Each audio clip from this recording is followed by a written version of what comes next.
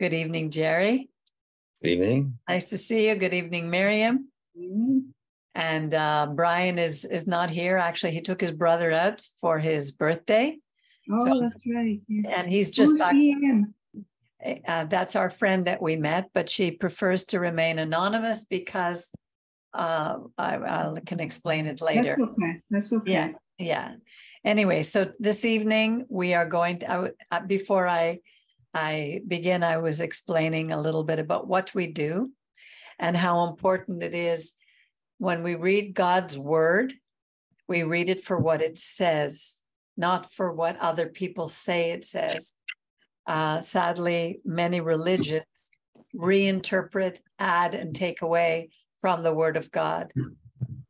So this week's portion is called Chukkat Balak. Chukkat comes from the word chok, which is an ordinance, a regulation that we don't really understand. It's like when you're young and your parents tell you to do something and you say, why? And your parents say, because I said so. And that's it. God says it's because I said so. Mainly we may try to figure out the reasons, but some of them are just too high. We're living in a three-dimensional world, which we do not understand. So imagine the fourth dimensional world, which is impossible for us to understand. So there are things that God is showing us and wants us to obey. And the second part is Balak, which was the king. And this king wanted to curse Israel. So I'm going to share the screen and we're going to begin reading the book of Numbers. Hang on, let me just move here. Let me see. How do I get rid of this one? You know, it may be easier to read it from here. Oops, what happened to me here? Here we go. Can you see that? Yeah. Okay. So now we're going to be reading a little bit about something called a red heifer. And I'll explain a little more as we go. The Lord spoke to Moses and to Aaron. This is written in Old English, so I'll do my best to change it to the language that we can better understand.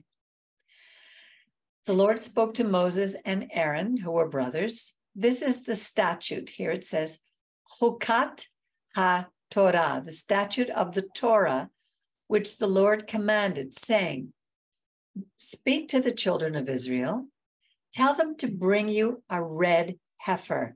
A red heifer is a female cow, a young cow. It's female. And they say that it's choosing a red heifer to reverse the sin of the golden calf, which we read in our last portions.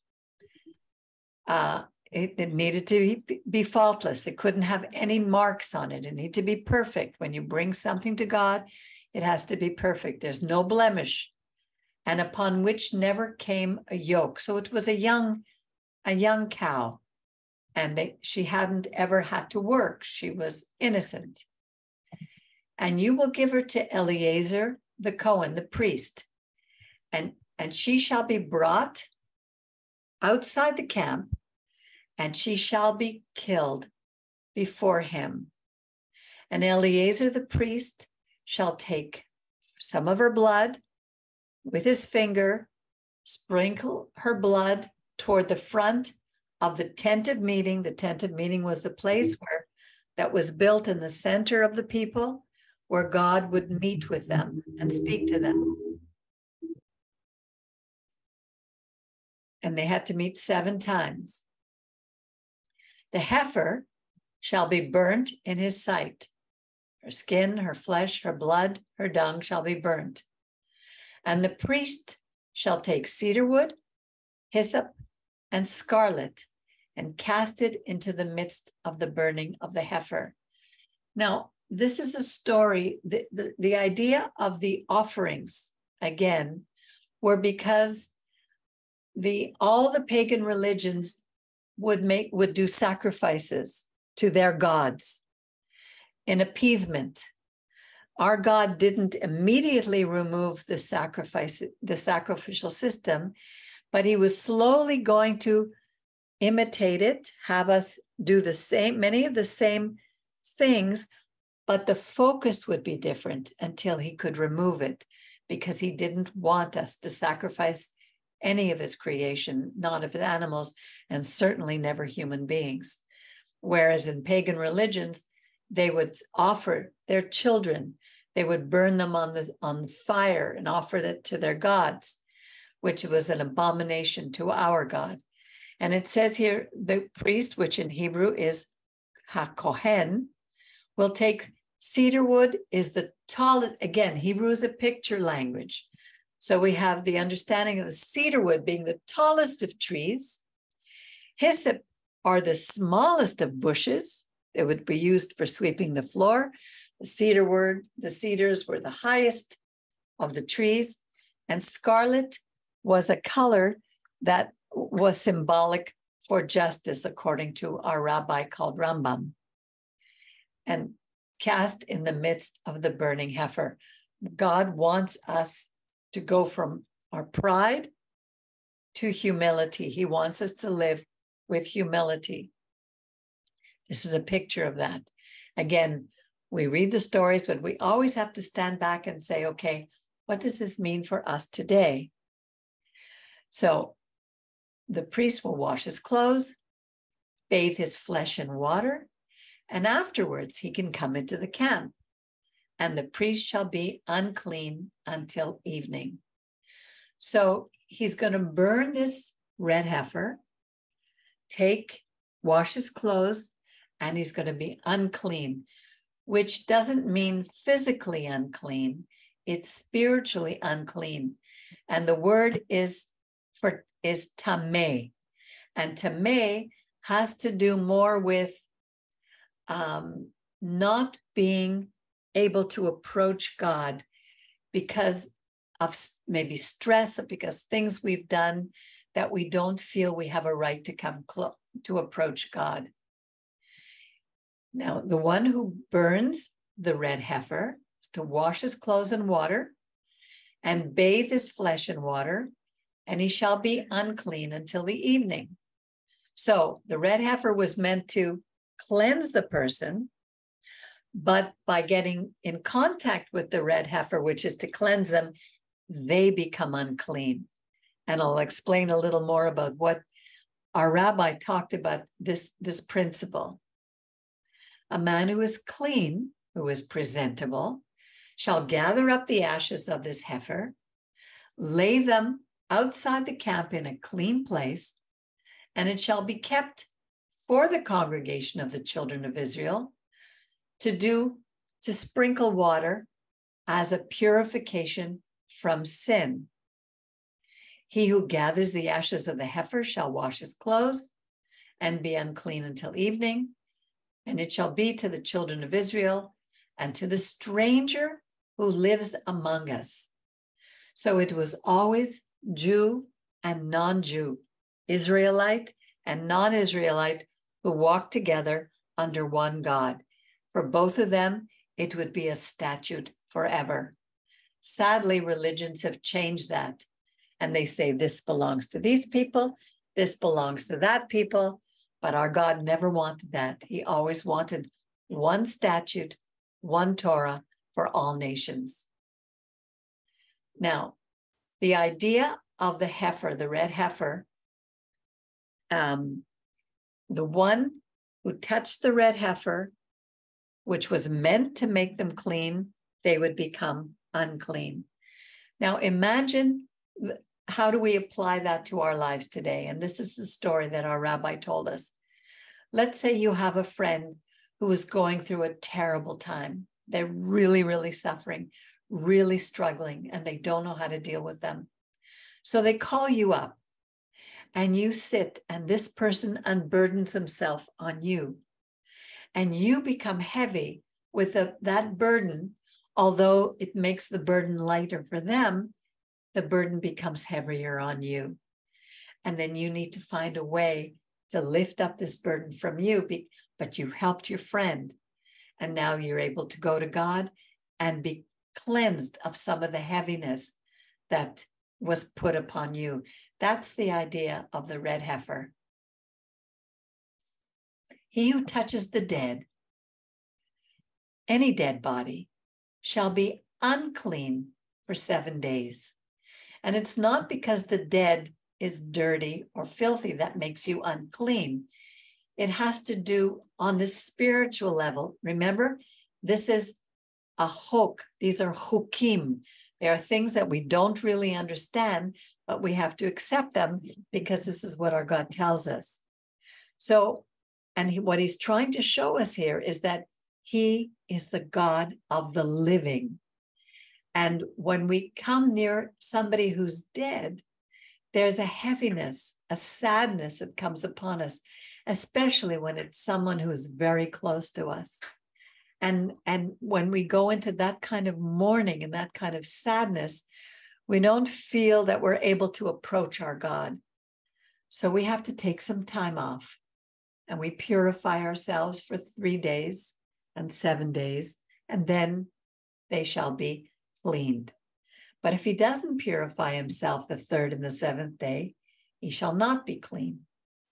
Whoever touches the dead, even the body of a man that is dead and doesn't purify himself, he has defiled the tabernacle of the Lord, and that soul shall be cut off from Israel.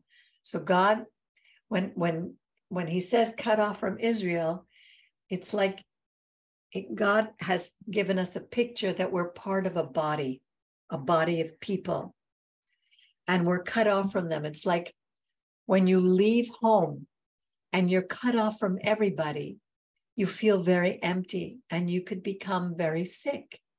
And that's why it's important to be with people, to be with community, so that we're not cut off. In this case, it was Israel. Here they are in the desert, and any soul that is cut off would die in the desert. That God is showing us how important it is not to cut ourselves off from community. Because the water of sprinkling was not sprinkled against him, he shall be unclean, his cleanness is yet upon him. This is Zot HaTorah. This is the Torah. This is the instruction. If a man dies in a tent, everyone who comes into the tent and everything in the tent shall be unclean for 7 days. I believe that this is probably where they get the idea of the Shiva. When we see someone in a tent, it's usually in our family. That's when we go into a tent. And anybody else who comes into that same tent, it's like your home. They shall be unclean for 7 days. They need to take a break for 7 days before they can go and present themselves to God. That's, to me, what this means, what this is saying. Every open vessel which has no covering, flows bound upon it, is unclean. Whoever in the open field touches one who is slain by a sword, or one who dies by itself, or a bone of a man, or a grave, shall be unclean for 7 days. Again, it's a spiritual understanding that may not be clear to us, but this is what God is telling us to do. And he's reminding us he is the God of the living. And for the unclean, they shall take from the ashes of the burning of the purification and running water. A clean person shall take hyssop, again, a very humble plant, dip it in water, sprinkle it on the tent and on all the vessels, upon all the persons that were there, and upon him who's touched the bone, or the slain, or the dead, or the grave. And the clean person shall sprinkle upon the unclean on the 3rd day, the 7th day. Again, this is a ritual. And I won't continue to read it because there's so much more to read. And basically the principle is the same. It's talking about how we were at that time to cleanse ourselves. Today we cleanse ourselves from our dead by sitting Shiva for 7 days. We take time to remember, time to unburden ourselves to people who come and be with us. And the children of Israel, even the whole congregation came to the wilderness of Zin in the first month. And the people lived in Kadesh, and Miriam died there. Now, we're jumping in this chapter 38 years later. We're going to be seeing how Miriam was not able to enter the land because of something that she did. Moses would not be entered the promised land, and neither would Aaron. So the people loved Miriam. And it said there's a teaching, which is in the Talmud, that wherever Miriam went, the rock would follow her and water would always be given to the people. And now she was buried, and it says, and there was no water for the congregation. And they assembled themselves against Moses and against Aaron. These were the two who were leading the children of Israel through the desert toward the promised land. The people fought with Moses and spoke, "Oh, we should have only died with our brothers if we had perished them before the Lord." This is the next generation that is going to be going into the land. So the first generation was perishing. "Why have you brought us, this assembly, into this wilderness to die here, we and our cattle?" We were constantly complaining, no matter how many miracles we saw, no matter how much we knew that God had protected us, we were constantly complaining. And today, we need to be careful. We need to be careful because each of us has a tendency to forget the good things in our lives, to see our lives as half empty, instead the glass is half empty instead of half full. And God is the one who provides everything for us. And the more we give him thanks, the more we obey him, the more he will provide for us. And we will live with joy. And they said, "Why have you made us come out of Egypt to bring us to this evil place?" Imagine the land of milk and honey, they are calling an evil place. It's not a place of seed or of figs or of vines or of pomegranates. Neither is there any water to drink. And now when they say this, it's absolutely opposite to the truth, because when the scouts went to scout out the land, they came back with all kinds of vegetation. Took 2 men to carry the branches of grapes. They were so full. And they said, "It is indeed a land of milk and honey." And now they're accusing Moses and Aaron again. And Moses and Aaron went from the presence of the assembly to the door of the tent of meeting. And they fell upon their faces. And the kavod, the glory of God, appeared to them. I can't imagine what that's like, but we know that it was shining. There's something just shone there because God is spirit and he's light. And the Lord spoke to Moses saying, "Take the rod, assemble the congregation, you and your brother, and speak." Look at this. Listen to what he says. "Speak to the rock before their eyes, so that it will give forth its water. And you shall bring forth to them water out of the rock, so that you shall give the congregation and their cattle to drink." Moses took the rod from before the Lord as he commanded him. And Moses and Aaron gathered the people together, the assembly, before the rock. And he said to them, "Hear now, you rebels, are we to bring you forth water out of this rock?" And Moses lifted up his hand and struck the rock with his rod twice, and water came forth abundantly, and the congregation drank and their cattle. But look what God told them to do. God said to him, "Speak to the rock." He didn't tell him to hit the rock. And not only that, but Moses said, "Are we," in other words, Moses and Aaron, "are we to bring you water out of this rock?" keeping God completely out of this equation. And the Lord said to Moses and Aaron, because you did not believe in me.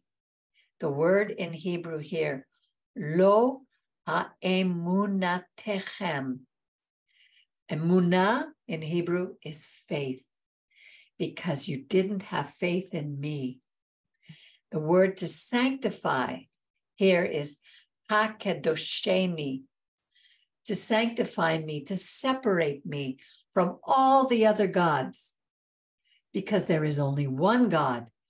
All the nations, all the tribes who lived in that part of the world, all had their local tribal gods. And here this invisible God who dwelt in the fourth dimension was saying to them, you didn't believe in me. You didn't separate me in the eyes of the children of Israel. Therefore, you shall not bring this assembly into the land which I had given them. So Moses and Aaron, who led our people out of Egypt, all through the 40 years in the desert, were now not going to be allowed to enter the promised land. We need to be careful when we do not trust in our God.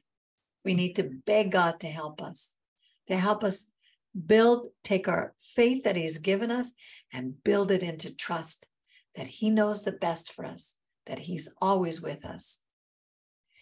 These are the waters of Meribah, where the children of Israel fought with the Lord, and he was sanctified in them.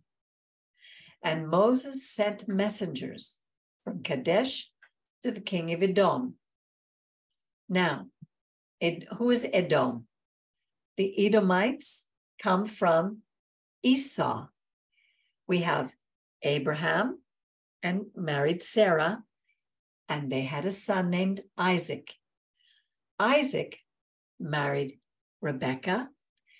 And Rebekah had twins.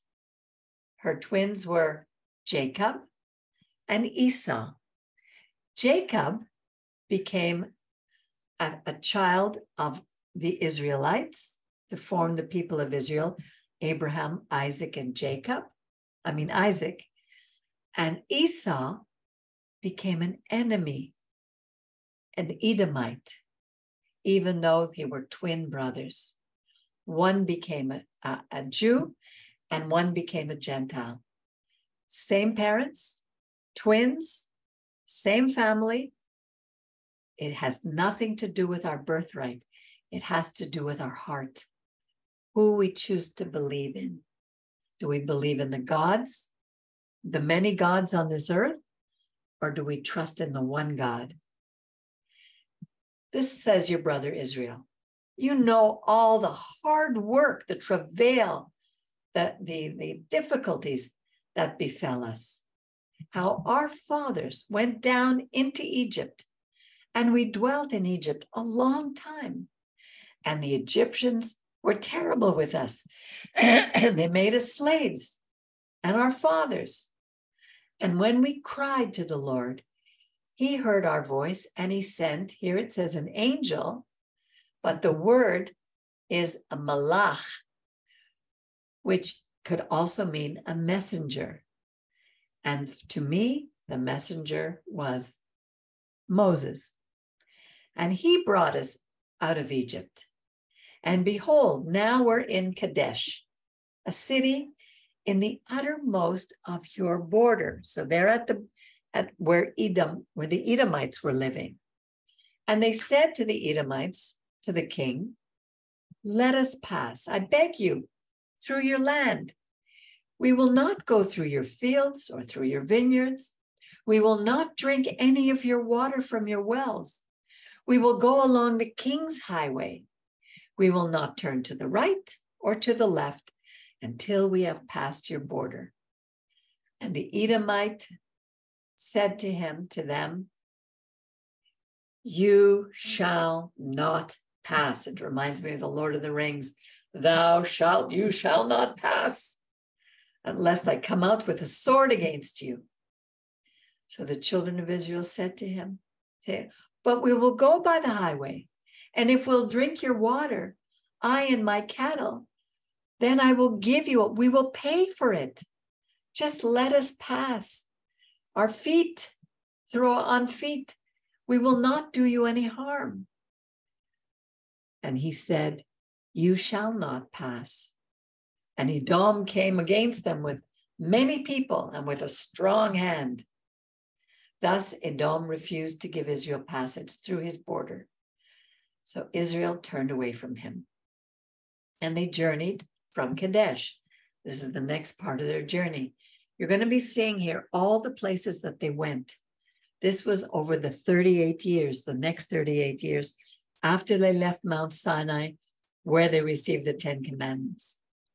And the children of Israel, they journeyed from Kadesh, the whole congregation, and came to Mount Hor.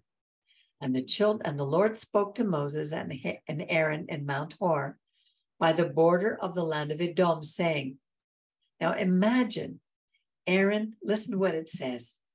Aaron, this is the brother of Moses, who was the high priest of the Hebrews. Aaron shall be gathered to his people, for he shall not enter into the land which I have given the children of Israel, because you rebelled against my word at the waters of Meribah. We just read that. Take Aaron and his son Eleazar, bring them up to Mount Hor, and strip Aaron of his garments, and put them on his son Eleazar. And Aaron shall be gathered to his people and shall die there. I can't imagine what Aaron must have felt like going up onto the mountain knowing that he was going to die. He was going to be taken. And Moses did as the Lord commanded. And they went up to Mount Hor in the sight of all the congregation. And Moses stripped Aaron of his garments, put them on Eleazar his son, and Aaron died there on the top of the mount. And Moses and Aaron came down from the mount. And when all the congregation saw that Aaron was dead, they wept for Aaron for 30 days, even all the house of Israel.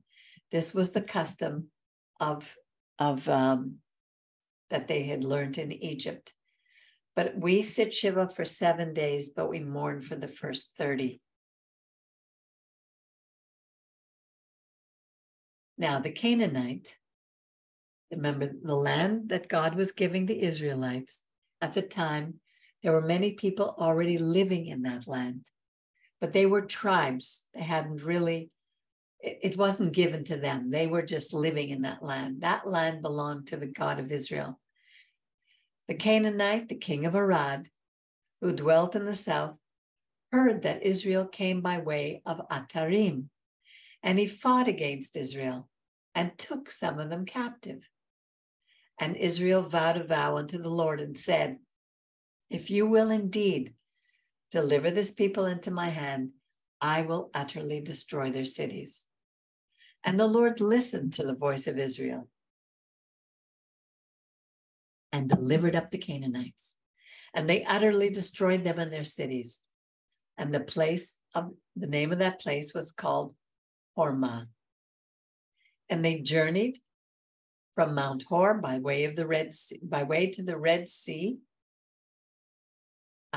It's called the Red Sea in English. Why? I'm not sure, because in Hebrew, it's Yam Suf. It's the Sea of Reeds. It should be the Reed Sea. To encompass the land of Edom, which was the go around Edom, and the soul of the people became impatient because of the way. It was hard, this trip.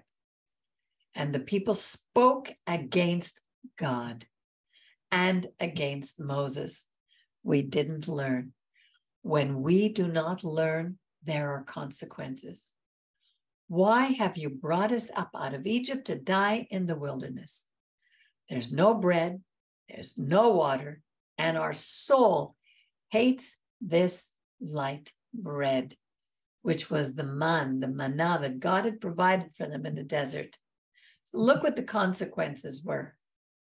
The Lord sent fiery serpents, chanashim, serpents of Esh, from fiery serpents. These were serpents that bit them. They bit the people, and many of the people of Israel died.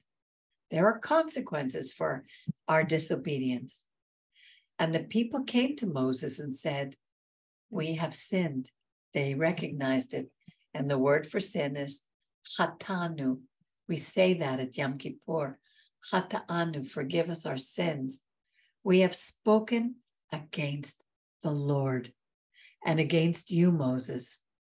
Pray to the Lord so that he takes away the serpents from us. And Moses prayed for the people. And the Lord said to Moses, look what's going to happen here. Take a fiery serpent, make a fiery serpent. In other words, to cast it out of bronze or out of brass. Set it up on a pole, and it shall come to pass that everyone who was bitten, when he sees it, he shall live. The serpent that had caused it to die, that same symbol is being placed on a pole, and when all they had to do was look at it and they would live. How is that possible? When Moses made a serpent of brass, set it upon the pole, and it came to pass that if a certain serpent had bitten any man, when he looked on the serpent of brass, he lived. Doesn't make any sense. What God is showing us, it has nothing to do with the serpent on the pole. It had to do with the obedience of looking up. The one who had faith, the one who listened to what Moses had said, whoever looks up at the serpent on the pole shall live. Christianity has taken that to refer to Jesus on the cross. Whoever trusts in him shall live. But in this case, the serpent didn't die. The serpent wasn't killed and put up on a pole. It was the one who obeyed God and looked up to what he was told to do. The same exact thing when we were in Egypt and we were told to put blood on the doorpost, and the angel of death would not kill the firstborn in the house. Whoever obeyed would live. God was slowly getting our people to be obedient to simple tasks. Do this, and I will save you. It has nothing to do with a human being saving another human being. That's all made up religion. It has to do with trusting what God says to us. The children of Israel then began to travel. Now we need to remember how difficult this was. What we're going to do is we're going to be going through all the different places over the next 38 years where they had journeyed. And every time they journeyed, they would, remember there were 12 tribes. Everybody had to take up their tents. They had to undo the tent of meeting, the tabernacle in the center, pack everything up, and bring it all with them. And they would continue their journey. They journeyed from a boat. They pitched at Ye Abarim in the wilderness in front of Moab. Moab was another relative. This was one of the two children of Lot when Sodom and Gomorrah were destroyed. So they went to Zered, and then they went to Arnon, and they went to Vaheb and Sufa and the valleys of Arnon. They went to the Ar and to Be'er, which is a well, where the Lord said to Moses, gather the people together and I will give them water. Then Israel sang this song, spring up, O well, sing to it. The well which the princes have dug, which the nobles of the people, they dug with the scepter, with their staff. they delved into them, and from the wilderness they then went to Mattanah, from Mattanah to Nahaliel, to Bahot, from Bahot to the valley of Moab, to the Pisgah, and they looked down upon the desert. Now they're coming to the Amorites. Now, who were the Amorites? Let me see. I know I made I'll find it later. Anyway, and they say to the king of the Amorites, let me pass through your land. We will not, they said the same thing as before. We will not turn aside into the field. We won't go into the vineyard. We won't drink waters from your well. We will go by the king's highway until we have passed your border. And Sihon would not allow Israel to pass through his border again. But Sihon gathered all his people, and they went out against Israel in the wilderness and came to Yachaz, and he fought against Israel. And Israel destroyed him with the edge of the sword and possessed his land from the Arnok to the Yabok, even to the children of Ammon. These were all relatives, but they would not allow them in. And the children of Israel took all these cities, and Israel dwelt in all the cities of the Amorites in Heshbon and in all the towns thereof. You see, they had asked peacefully. They were just going to pass through. And they weren't given even the common courtesy because everybody was afraid of them, because they had heard all the things that their God had done, what they had done to the Egyptians, what they had done to the other kings, and they were afraid.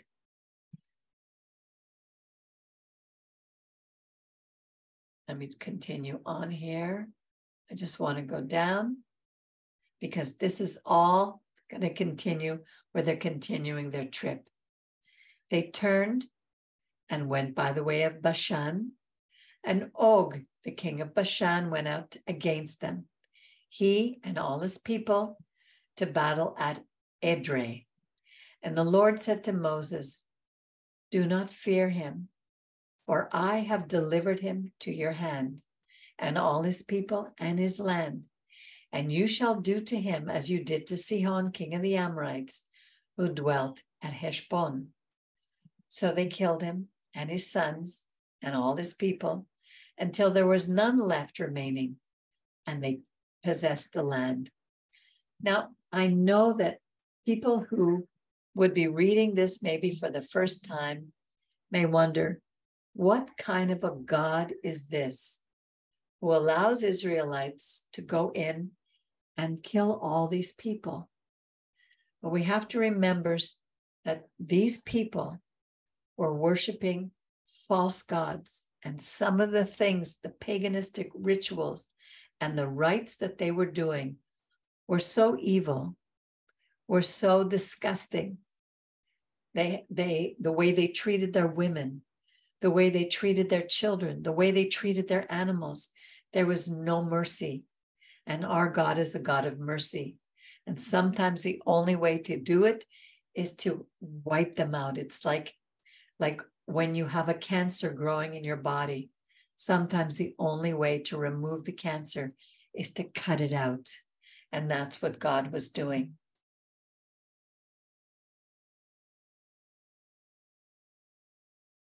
And now we're going to come to the second part of the portion. It was called Chukkat Balak. Now we're going to come to another king. The children of Israel journeyed. Jerry, would you like to read some?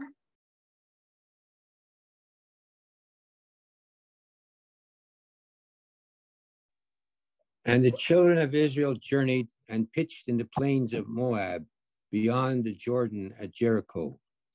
And Balak, the son of Zippor, saw all that Israel had done to the Amorites.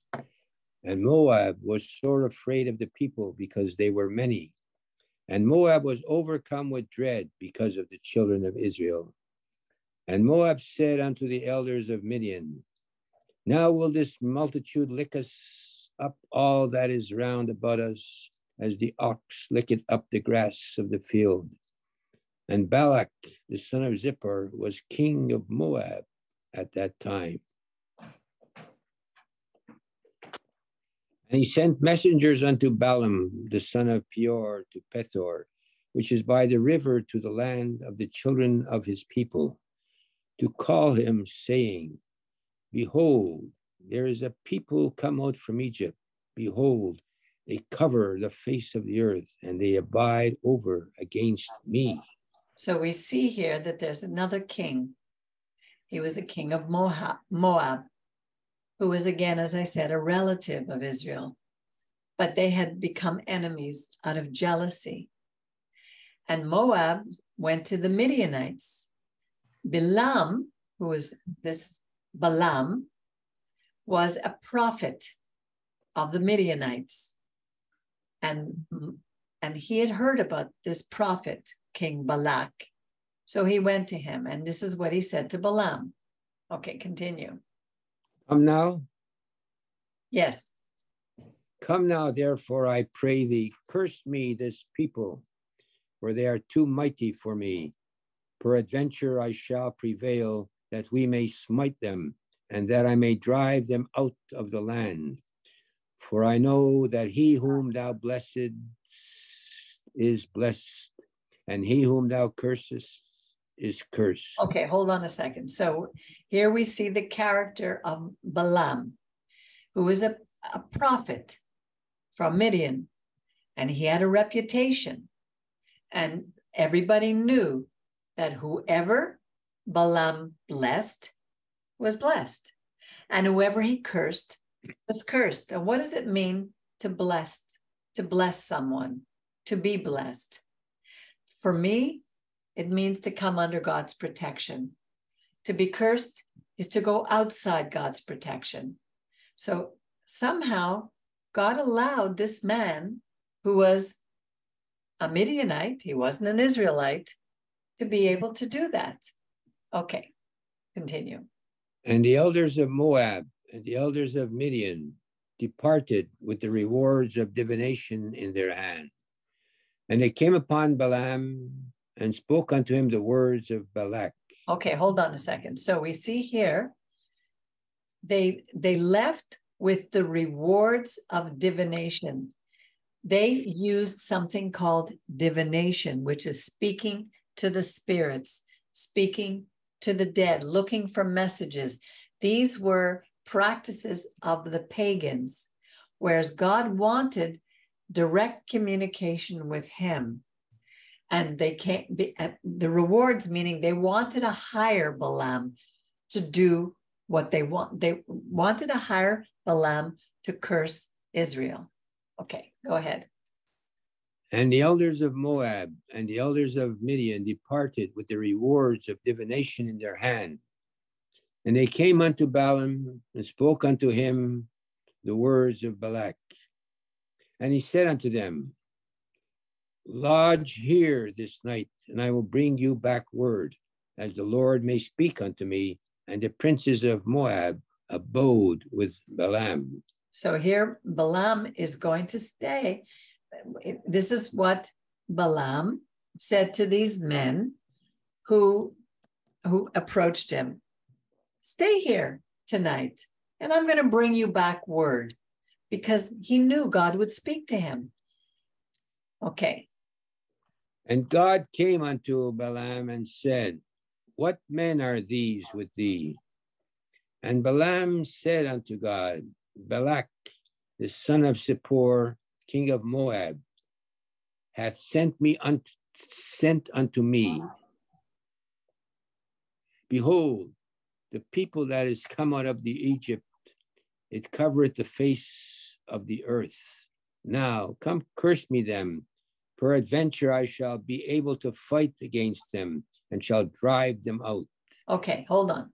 So here we see Balaam says to God, no. God said to Balaam, what men are these with you? Don't you think God would know if God is all-knowing, all-seeing, all-powerful, all-wise? He's omniscient. Why would God say to Balaam, who are these men with you? It reminds me of when God said to Adam when he had sinned, where are you, Adam? All he wanted to know. Balaam could have said immediately, could have admitted what was going on. You're going to see what Balaam does, how he speaks out of both sides of his mouth. Because what he's saying is, these people are asking me to curse them. And maybe I will be able to fight against them and drive them out. Okay, continue. And God said unto Balaam, thou shalt not go with them. You shall not go with them. Thou shalt not curse the people, for they are blessed. They are blessed. They are covered by me. I am protecting them. And Balaam rose up in the morning and said unto the princes of Balak, get you into your land, for the Lord refuseth to give me leave to go with you. So easy, go home. The Lord is not going to let me go with you. And the princes of Moab rose up, and they went unto Balak and said, Balaam refuseth to come with us. And Balak sent yet again princes, more and more honorable than they. And so they he's came to sending, hold on, he's sending even more, the word isn't honorable, but more distinguished, people with more money. He's going back. He's not giving up. He's going back to Balaam because the men came back and they said, he's refusing to come with us. They're going to bribe him with even more. And they came to Balaam and said unto him, thus saith Balak the son of Zippor, let nothing, I pray thee, hinder thee from coming unto me, for I will promote thee unto very great honor. And whatsoever thou sayest unto me, I will do. Come therefore, I pray thee, curse me this people. So look what this Balaam is being offered. I will make you the highest role in the land. You're going to be second to Pharaoh. And whatever you ask me, I will give you. Just come and curse the people. And what does Balaam say? And Balaam answered and said unto the servants of Balak, if Balak would give me his house full of silver and gold, I cannot go beyond the word of the Lord my God to do anything small or great. Isn't that great? Here is this non-Israelite who was saying, even if the king Balak would give me a house filled with silver and gold, I can't go against the word of the Lord my God to do anything, small or great. Now, therefore, I pray you, tarry ye also here this night, that I may know what the Lord will speak unto me more. What is this all about? He already says he can't do it. And now it's he's saying, you know what? Wait a minute. Wait here tonight. Let me ask him again. Maybe he'll change his mind. Because he smells the gold and silver. He's a prophet for hire. And God came unto Balaam at night and said unto him, if the men are come to call thee, rise up, go with them. But only the word which I speak unto thee, thou shalt thou do. And Balaam rose up in the morning and saddled his ass and went with the princes of Moab. And God's anger was kindled because he went. And the angel of the Lord placed himself in the way for an adversary against him. Now he was riding upon his ass, and his two servants were with him. So he decided to go. He went, he got up in the morning, he saddled his donkey and went with the princes. And God was upset with him because God knew his heart. He knew he had never had intention to just turn away for all that money. And then look at this. And the donkey saw the angel of the Lord standing in the way. God sent an angel with his sword drawn in his hand.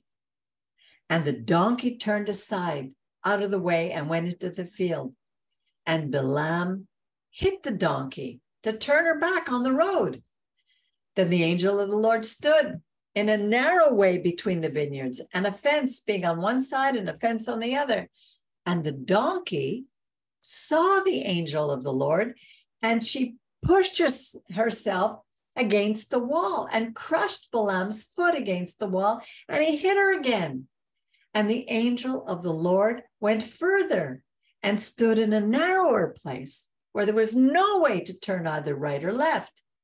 And the donkey saw the angel of the Lord, and she lay down. She just lay down under Balaam. And Balaam's anger was so much that he hit her. He hit the donkey with his staff. And the Lord opened the mouth of the donkey. And she said to Balaam, imagine, the Lord allowed a donkey to speak. What I have done to you? What have I ever done to you that you have hit me these 3 times? And Balaam said to the donkey, because you have mocked me. I would, if I had a sword in my hand, I would have killed you. But the donkey said to Balaam, am I not your donkey, upon which you have ridden all your life to this day? Would I ever do anything to hurt you like this? And Balaam had to say no.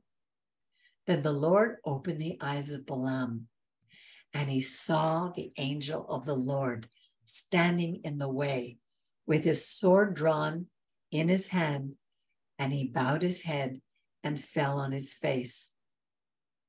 You know, in our Bible and in life today, I have heard stories of this angel of the Lord and the angel of the Lord who has his armies of angels who we cannot see.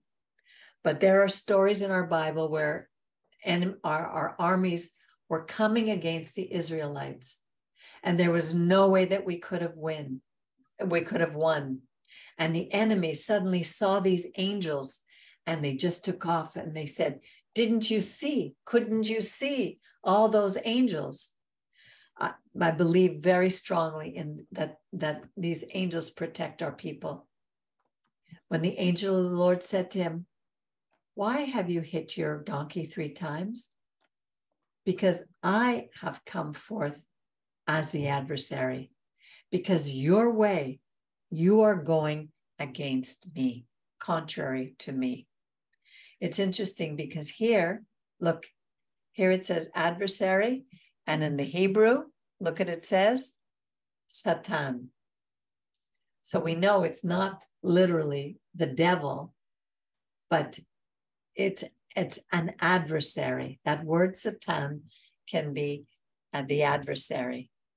And the donkey saw me, and he turned aside 3 times, because unless she had turned aside, I would have killed you and saved her. And Balaam said to the angel of the Lord, I have sinned. Again, hata'ati, hata'at, I have sinned. For I did not know that you stood in the way against me. Now, if it displeases you, I will go back. The angel of the Lord said to Balaam, go with the men, but only the word that I will speak to you shall you speak. So Balaam went with the princes of Balak. And when Balak heard that Balaam had come, he went out to meet him to Ir Moab, which is the city of Moab on the border of Arnon, which is like a valley in the uttermost parts of the border. And Balak said to Balaam, did I not sincerely, earnestly send unto you to call you? Why didn't you come to me? Am I not able indeed to promote you to honor? And Balaam said to Balak, listen, I'm coming to you. Have I now any power at all to speak anything? The word that God puts in my mouth, that's all that I can say. And yet he keeps doing it. He keeps going. Maybe he's hoping that God's going to change his mind.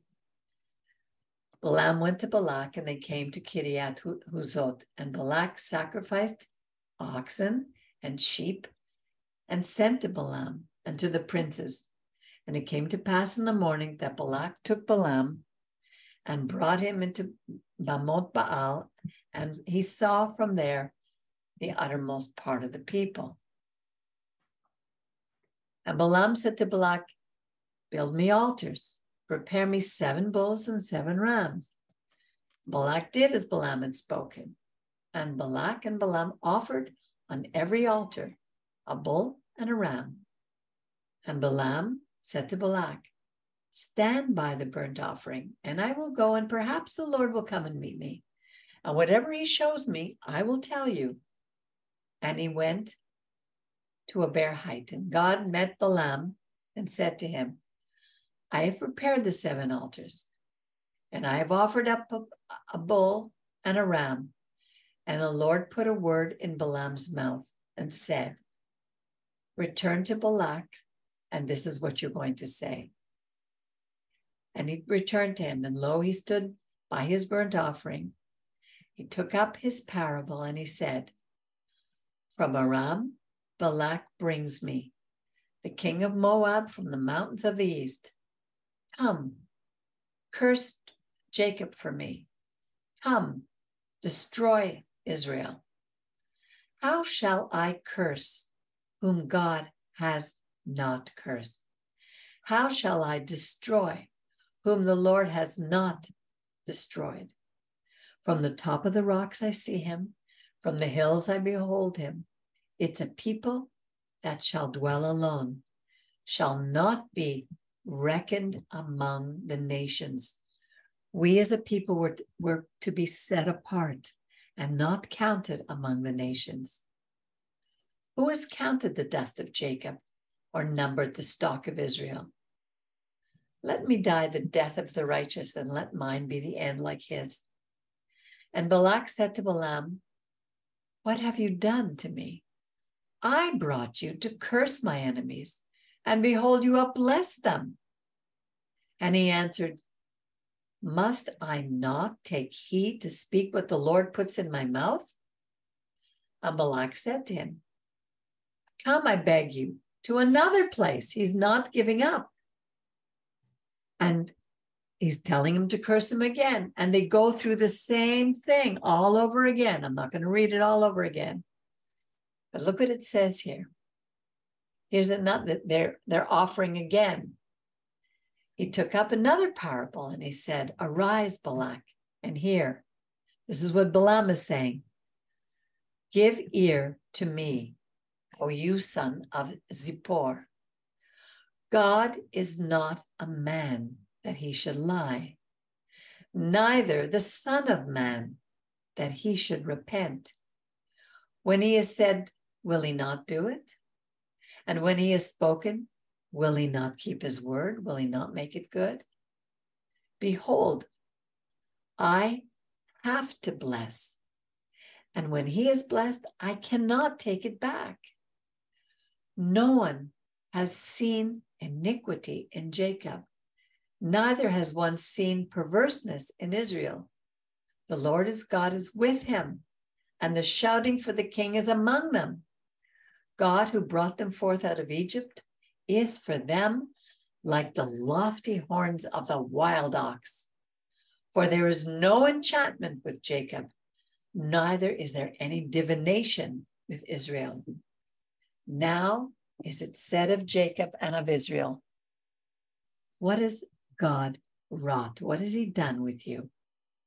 Behold, a people rises up as a lioness, and as a lion does he lift himself up, and he shall not lie down until he eats of the prey and drinks the blood of the slain. And Balak said to Balaam, neither curse them at all, nor bless them at all. And Balaam answered and said to Balak, did I not tell you all that the Lord speaks I must do?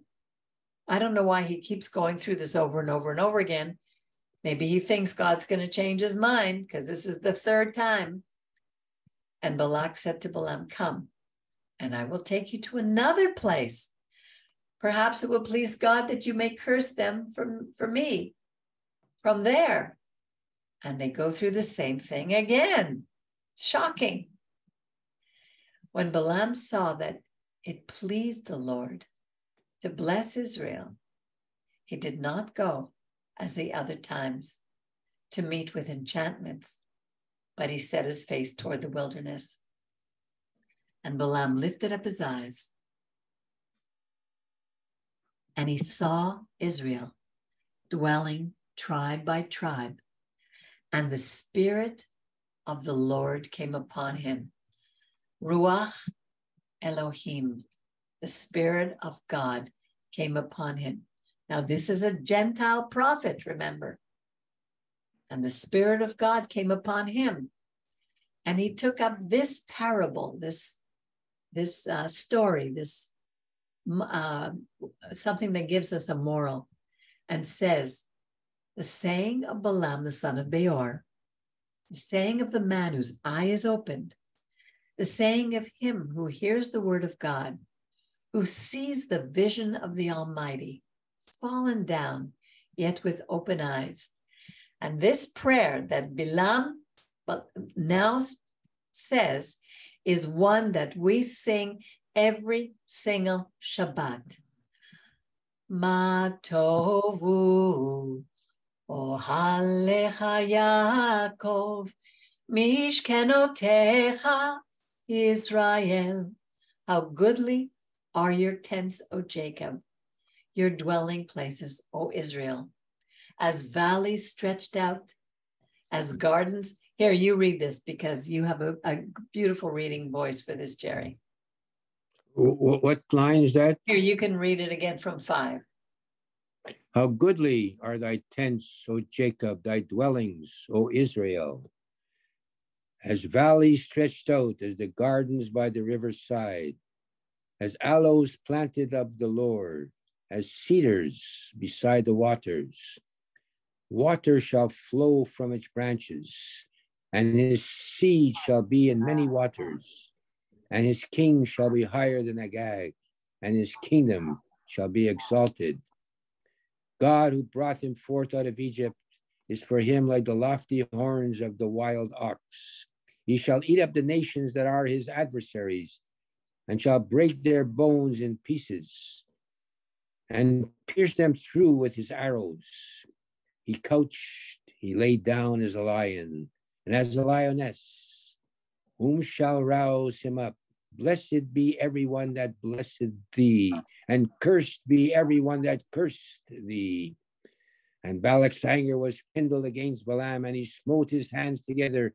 And Balak said unto Balaam, I call thee up to curse mine enemies, and behold, thou hast altogether blessed them these 3 times.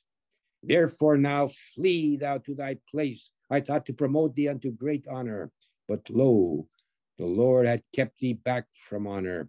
And Balaam said unto Balak, spoke I not also to thy messengers that thou didst send unto me, saying, if Balak would give me his house full of silver and gold, I cannot go beyond the word of the Lord to do either good or bad of mine own mind. What the Lord speaketh, that will I speak. And now, behold, I go unto my people, come, and I will announce to thee what this people shall do, thy people in the end of days.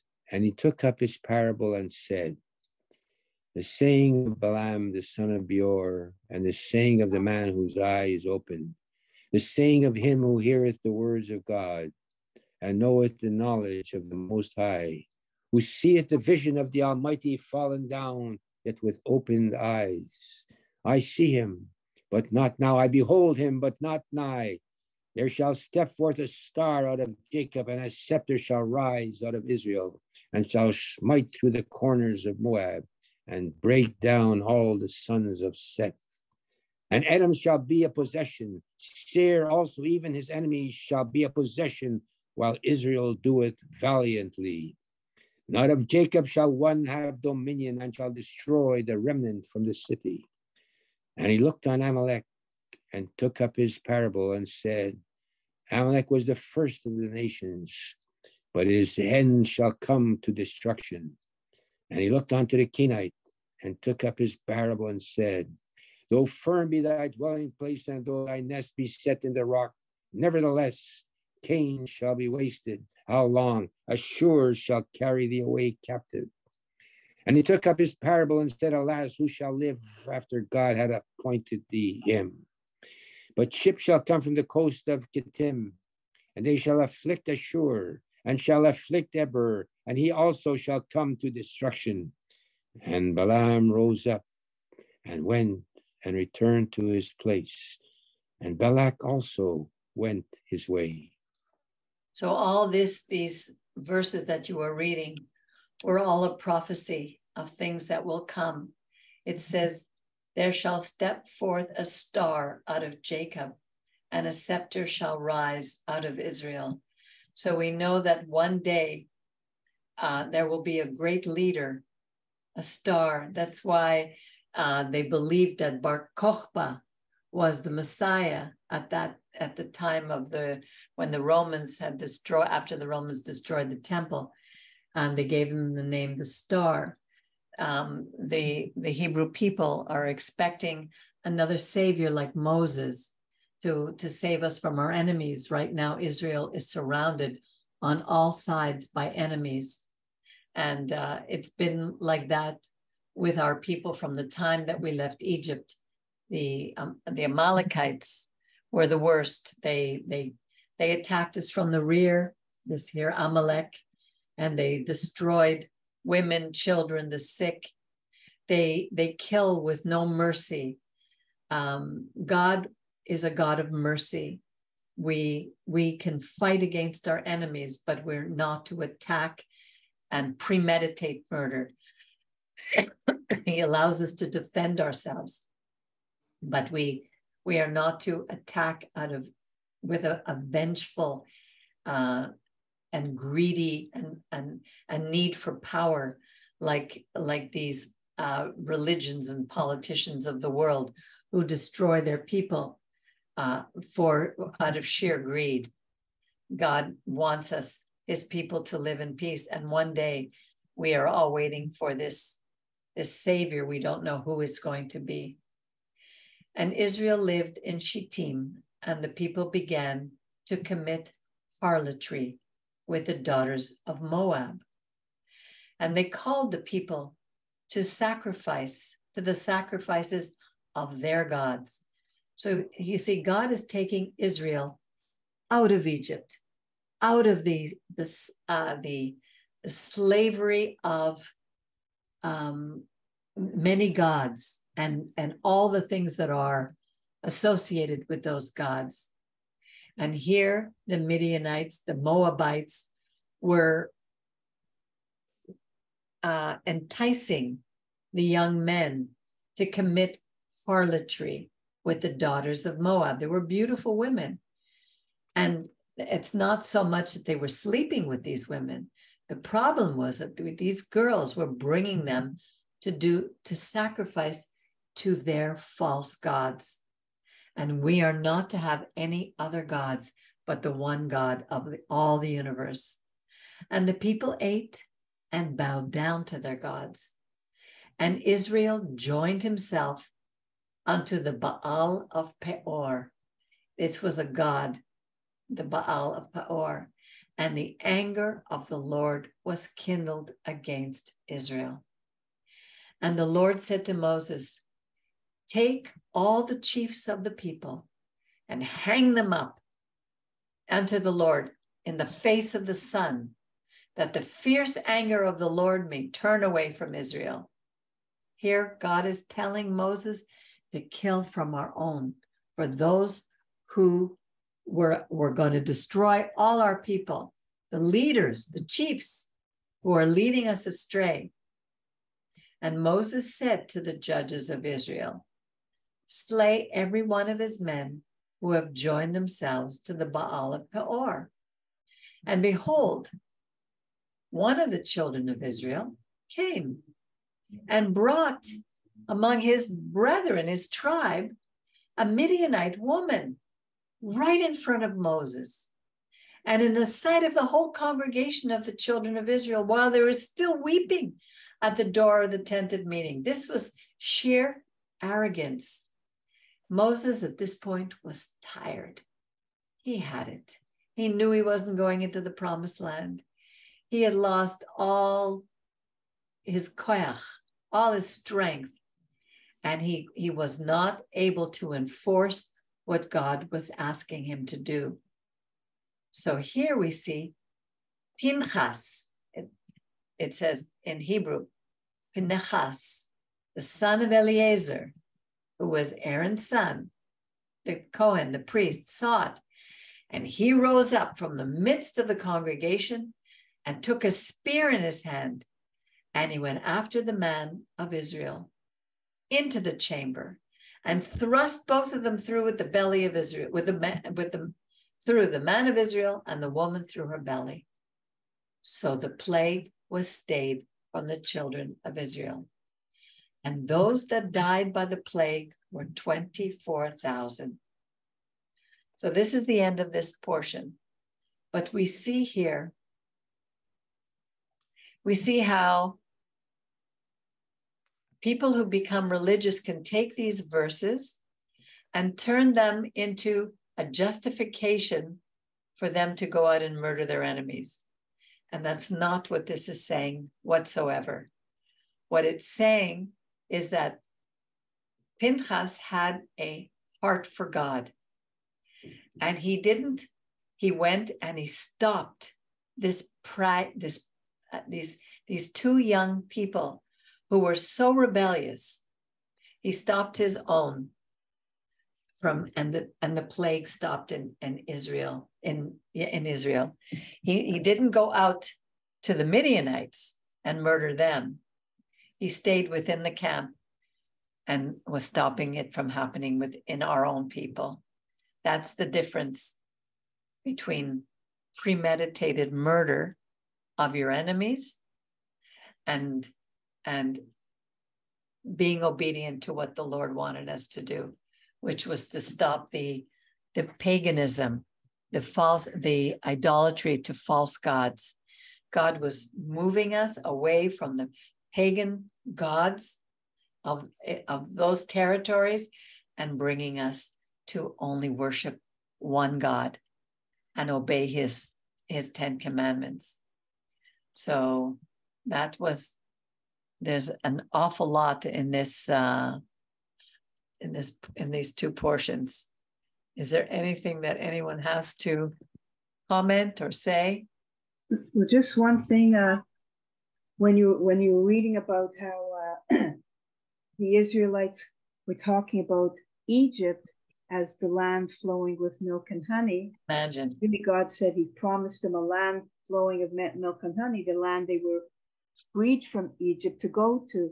And it reminded me, just like I had a picture in my head of people sometimes who would leave, let's say, our congregation or another congregation, and they would go to one that had more, let's say, onions and leeks, so to speak, metaphorically, but who had a bigger choir and a bigger this, but didn't necessarily have, the worship of God.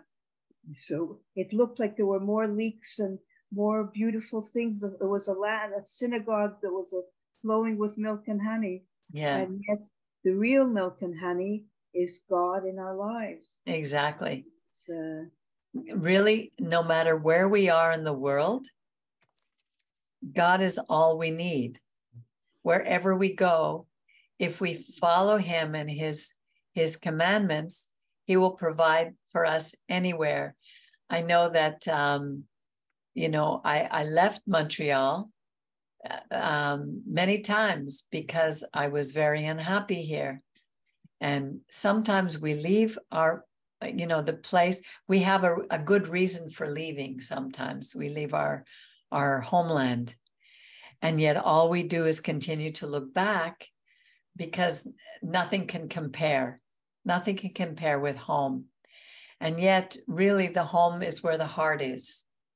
So, there was usually when immigrants come to this country, there's usually a reason they leave because things get too difficult for them. If everything was so peachy keen, they would stay where they were, but obviously they're not. We've had many people in our congregation come from countries that have been brutalized.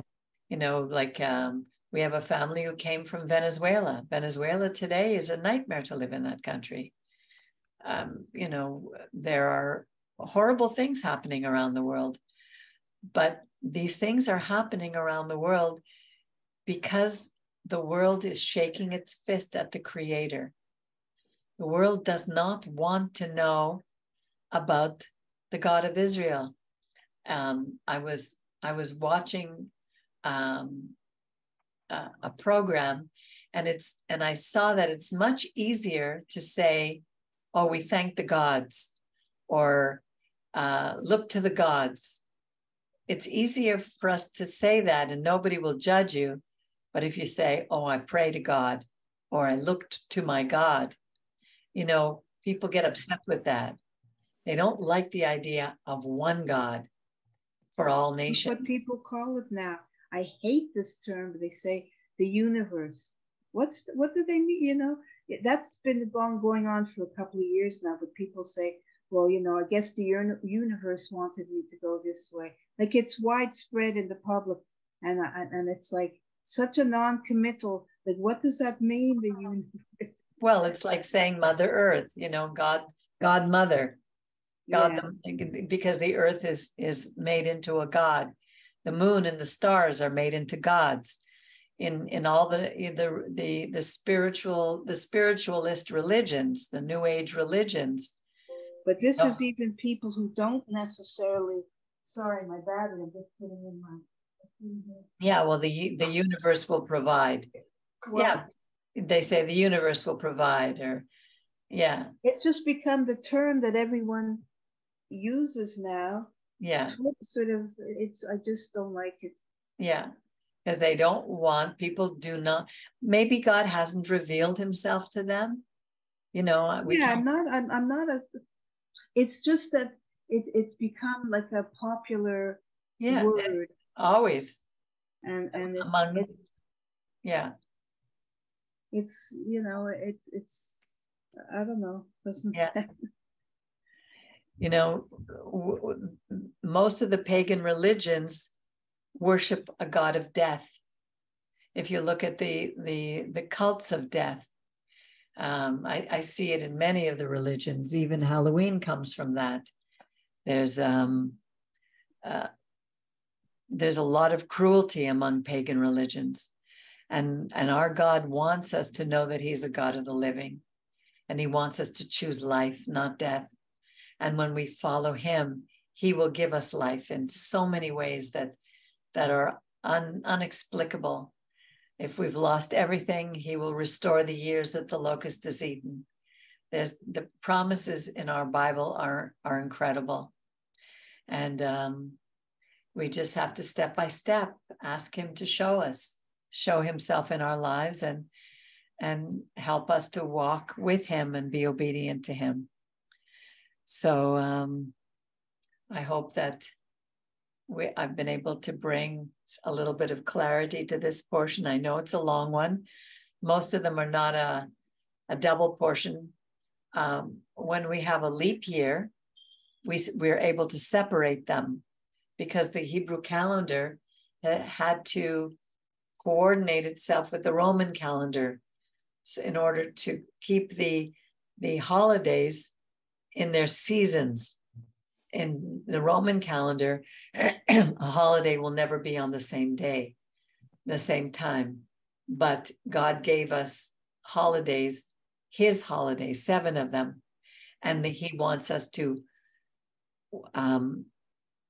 observe them in their own season. And so that's why we go by the lunar calendar. And so to balance the lunar with the solar, sometimes we've had to add months to our calendar. And next week, we will be looking at Pinchas. We read a little bit about him today, and we're going to read a little more about him next week. Jerry, are you ready to end with the Aaronic benediction? This is a prayer that Aaron spoke, blessing the children of Israel, and who consist of Jew and non-Jew. We are both incorporated into one body that worship the only God of Israel. Blessed art thou, Lord our God, King of the universe, were sanctified Kohanim with the holiness of Aaron, and commanded them to bless thy people Israel with love. Baruch atah Adonai Eloheinu melech haolam, asher kirishanu b'kedushasai shel Aaron v'tzivonu levareches amo Yisrael v'yahavo. Yevrechecho Adonai v'yishmorecha. Yair Adonai panav elecha v'chuneka. Yisrael Adonai panav elecha v'yasem lecha shalom. V'samu et shemi al b'nei Yisrael v'ani arvorachem. May the Lord bless you and keep you. May the Lord shine his face upon you and be gracious to you. May the Lord lift his countenance upon you and give you shalom, peace. So shall they put my name, his name, upon the Bnei Israel, the children of Israel, and God will bless us. Thank you, everyone, for participating. Have a wonderful evening. We wish you a Shabbat Shalom, and God willing, we will see you next week when we read Pinchas.